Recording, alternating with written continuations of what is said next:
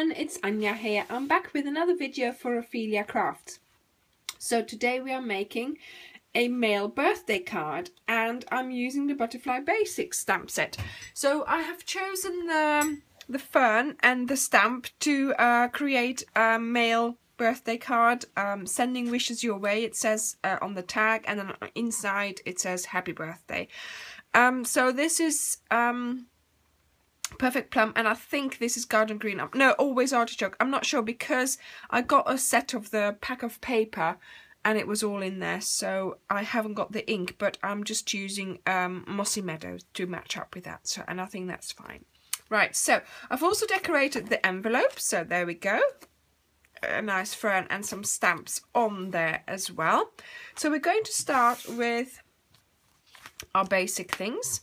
Now, as I said, I didn't have much of this green paper, so what I did to create the second tag, I cut that out of here. So I just, with my trimmer, I cut a square out and then I sized it down so I can make the tag from there. Once it's covered up, nobody's going to notice.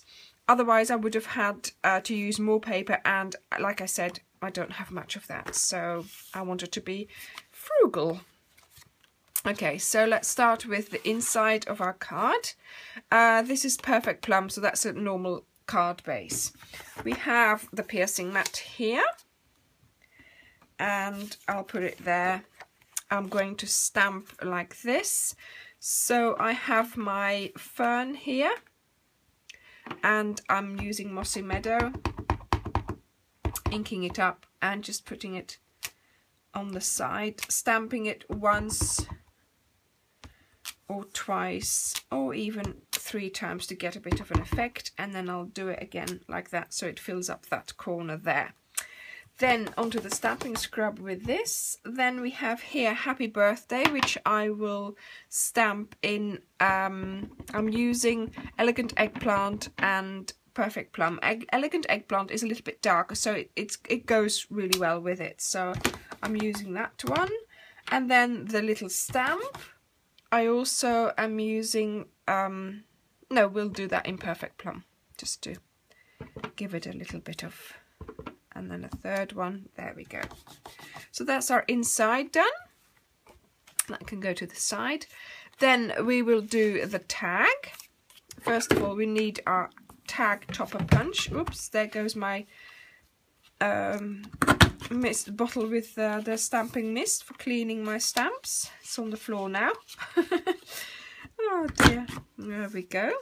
So that's created some nice tags. I'm just going to leave the corners straight. You could round them if you wanted to. That's the one for underneath, so that goes on my pile ready to assemble. Then here we're going to, in the dark one, we're going to, so that's the Elegant Eggplant. We're going to sort of, I put it angled, but then I stamp it straight so that when you look at the card, it's still straight to look at. The sentiment is straight to look at, if you know what I mean. Right, so we have 1, 2 and 3 just to fill up sort of that bottom part of the tag. And then I'm going to add a stamp, there we go, and that's that. So that's that done as well. Then we still have here our mat, and then we have at the front of our card. So what we are going to do here is basically we're going to fill it with the fern and the stamp. So let me ink it up, and I'm going to start from about there, and you can stamp it once or twice just to give that gradation of colour.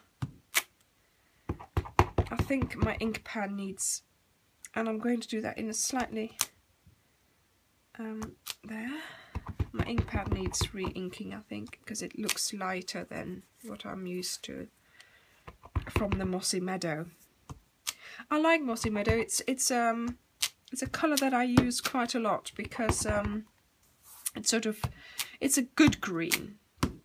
It's not too bright or it's not too yucky. Sometimes green can be sort of nearly fluorescent, but this one isn't. So there we go. That's that. And then all we need to do now is position the stamps. So we have Elegant Eggplant and Perfect Plum. I'm just going to put a few in the lighter places. I'm going to put a few lighter ones. And then in the darker places, I'm going to, not necessarily darker, but you know what I mean, because this will show up a bit more. There we go. Just random, basically. And I think we have forgotten the envelope. So let's do that first before we assemble the card, because otherwise all my ink pads will be gone, I think. I want to close them before I assemble a card, because otherwise, well, what's the likelihood of a card ending up in the ink pad when you're still assembling it, eh? For me, that's like about 100%. Oh. So yes, I do tend to close my ink pads once I have everything stamped, just to make sure that I'm not going to get anything into the ink pads. And then a quick check of the fingers is always handy. Get rid of this, and let's get our glue, and there we go. Okay, I got more than I wanted then. Okay, so that's the inside.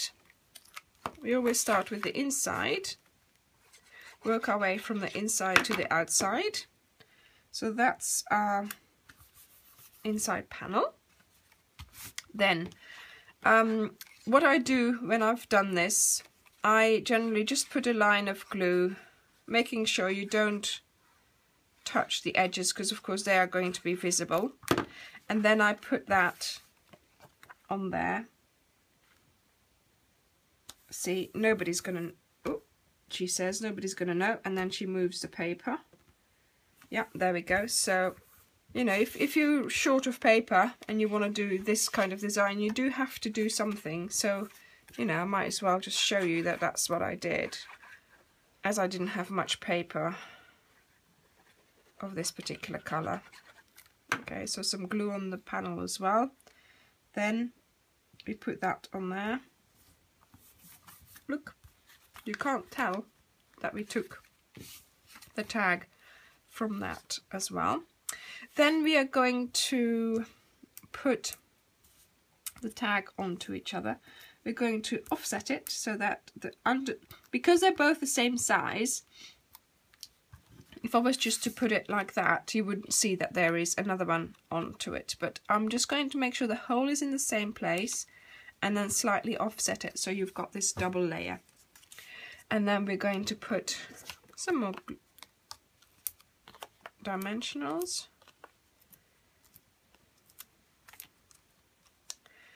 You could put a ribbon or something in the opening, but I haven't got anything really that sort of would go with it. So now the important thing is to, right, so we've got the card like that. So now you want to put the tag on so that the sending wishes your way is actually straight. So that gives you the angle that you need to put your tag onto the card. And then we have the envelope that goes with it. And so now I have 2 male birthday cards, actually, and I need those because I have 2 male relations who are having their birthday soon. So there we go. Card's done. Thank you very much for watching. I hope you enjoyed my video, and see you next time. Bye!